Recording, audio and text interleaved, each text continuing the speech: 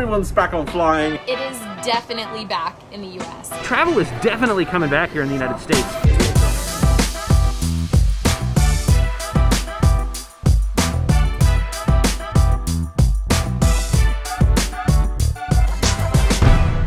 Morning is such a small world. I met up Jeb Brooks on a hotel shuttle on the way to the LAX airport.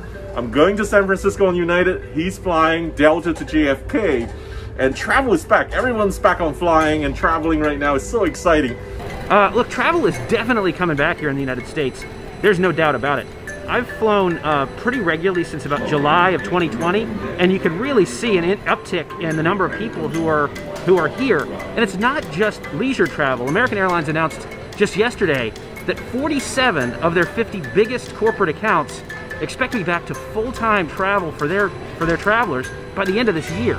And business travel is really what pays the bills for airlines. That's what really gets them going. And gone are the days when seats were blocked and there was plenty of availability on planes. They are so much more packed than they ever were before. Every flight I've been on the last 2 or 3 months has been full.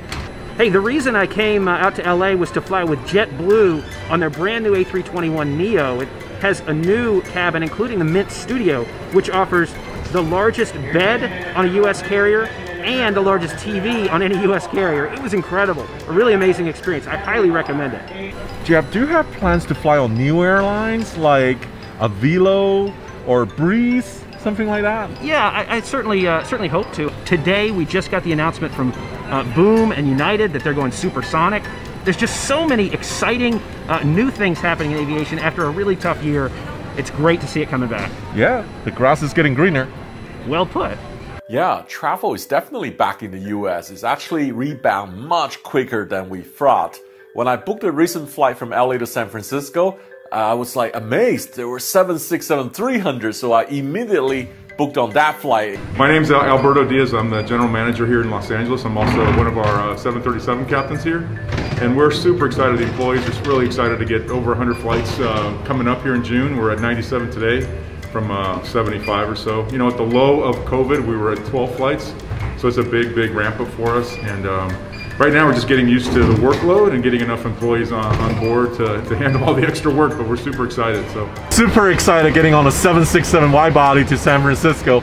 I think that I can relate it to United Pilot the most because they inspired me to love aviation when I was young. I grew up in Hong Kong. All I watched is United 747 coming in and also Fly United across the Pacific.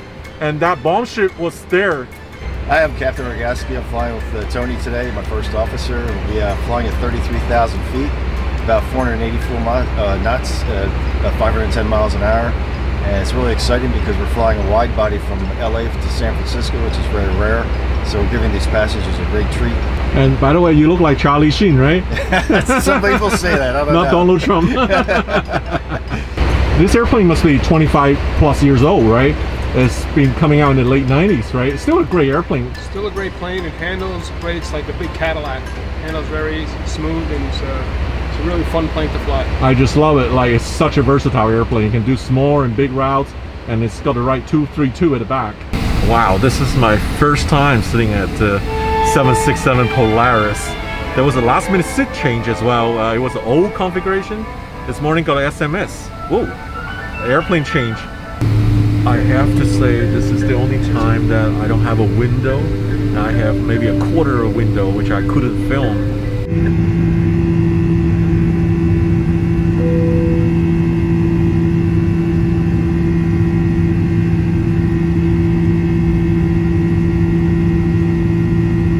Hi, my name's John. I've been flying with United for 4 years now. I was unfortunately furloughed last year at the downturn of the pandemic, and this is my first flight back, and I'm super excited. It's such a full flight, and travel is definitely coming back. I love these little Maui flowers. You guys came from Maui on the 767. Yes, we did. All right, and then I heard the food is back as well. Yeah, food is back, and we're excited to have flights full and passengers back, and we're very excited about that.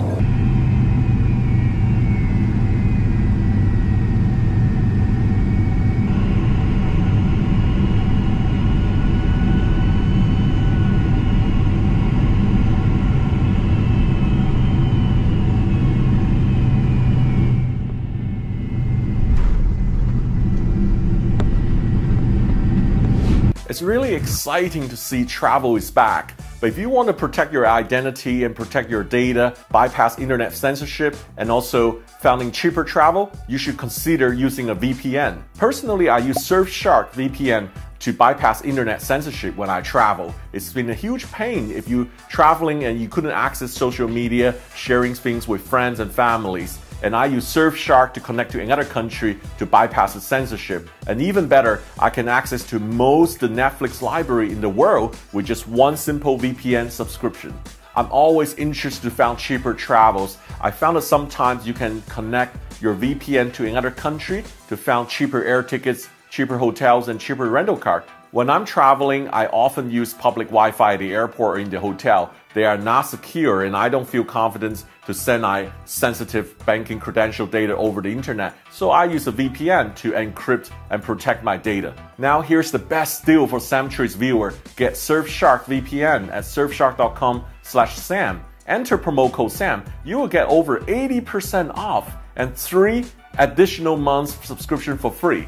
This video is sponsored by Surfshark. If you look at the number of flights right now happening in the US, the numbers are doubled of last year. So we're coming out of this. If you look at Hawaii, and that number has even surpassed 2019, the pre-COVID level. And no doubt, this is the best time to fly on a wide body domestically in the US. All the major airlines deployed their biggest airplane flying trunk routes. So Delta are using A350 between LA, Detroit, LA, Atlanta, and Americans using 777, 7 flights a day, LA to Miami, and also to Hawaii.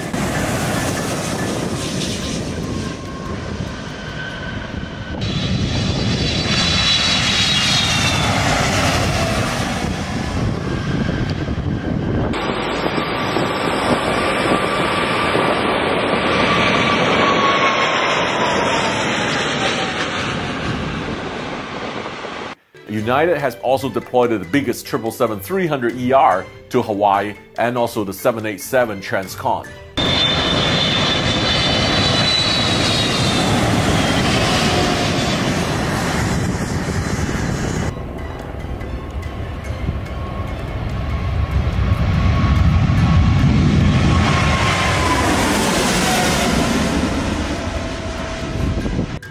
So I've been flying all throughout the pandemic for various reasons. I was definitely feeling really scary. Masks had just been mandated on board and I was taking all kinds of precautions. I was wearing gloves, I was wearing PPE like N95 masks, face shields, and initially I was making sure that I wasn't eating or drinking on board.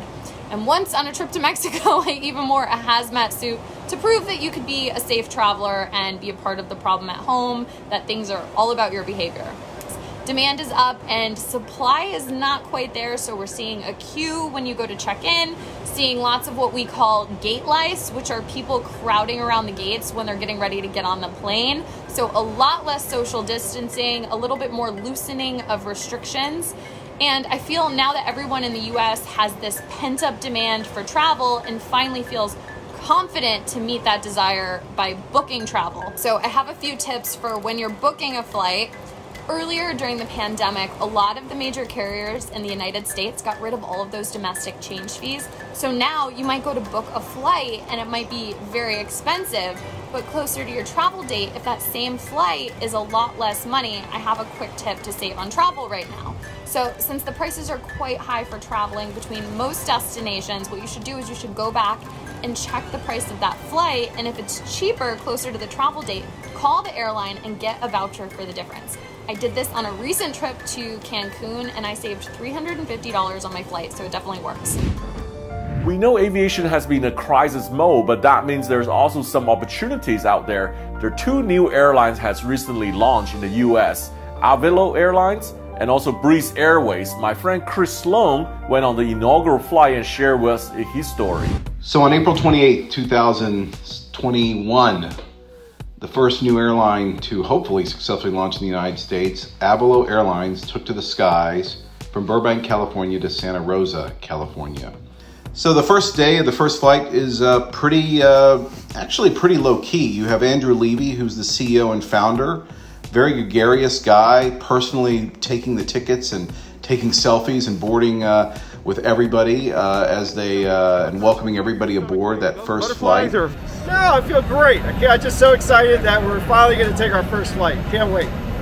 You know, the flight itself, fairly low key. I mean, there's only less than an hour in the air, so we are offered a, well, not so much a champagne toast, because as our CEO, Andrew Levy, notes, the airline doesn't have its liquor license yet, but a toast of apple cider. And Avelo has a very similar business model on the outside looking in as Allegiant, serving secondary airports, connecting those areas that have never ever had non-stop service with leisure destinations. But there is a difference with Avelo, in that Avelo is selecting bases in large cities, but secondary airports like Burbank and the recently announced New Haven, Connecticut, and connecting those with cities that are much, much smaller, that have never had any sort of non-stop service. So for instance, that's Burbank to, there's 15 cities. So for instance, that's Burbank to Santa Rosa, California in the wine country, or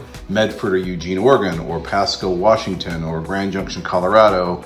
And they're doing this at really, really low fares to begin with, at $19 in a true unbundled ULCC fashion. But what's again unique is that they are offering you know, pretty inexpensive ancillary extras, like baggage checking is only $10 a bag, and there is about 60 seats that are extended legroom, and you can buy party boarding and things of that nature. So again, the service pretty basic at the beginning, and these fares are obviously very inexpensive, so hopefully the idea is that will stimulate traffic. Breeze is going to make your life better, because if you're living in a small or medium-sized city and you're used to flying through a hub, chances are we can get you there twice as fast for half the price. And that's really why Breeze was born, for convenience of our customers. And by the middle of the summer, we'll be in 15 cities, really desirable, cool cities like Norfolk, Charleston, Tampa, New Orleans, places people want to go. So what is Breeze Airways? Well, Breeze is a low-cost carrier, and particularly targeted toward the leisure market. And this will be the 6th ULCC in America. Now here on day one, there are a lot of staff at Tampa and Charleston and Hartford the first day of operations to make sure that things go well. Every time there's a milestone like the first safety briefing, or all call for doors closed, or pushback, or anything like that, there's wild applause. You know, there's the typical water can salute. And you know, it's a very, very short flight up from Tampa to Charleston, just roughly 59 minutes, maybe an hour.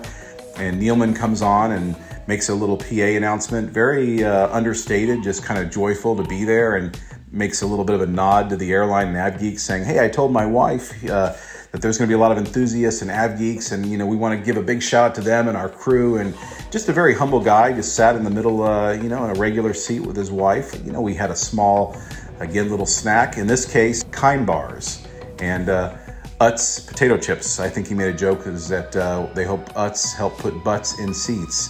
And it's a very, very kind of stripped down Spartan product, no frills, but certainly friendly, very motivated, excited crew, and a very casual vibe. And you know, nobody can count out any creation that David Neilman has in mind. So it'll be very, very interesting to see how this plays out and how the competition responds. So I know not everyone travels internationally at the moment, but in the US the demand are bouncing back much faster, which gives a lot of confidence on the recovery. It's been a horrible year in aviation last year, but right now we had new US airlines came up, and airlines are rehiring and also bringing back the furloughed workers to work. So things are looking up.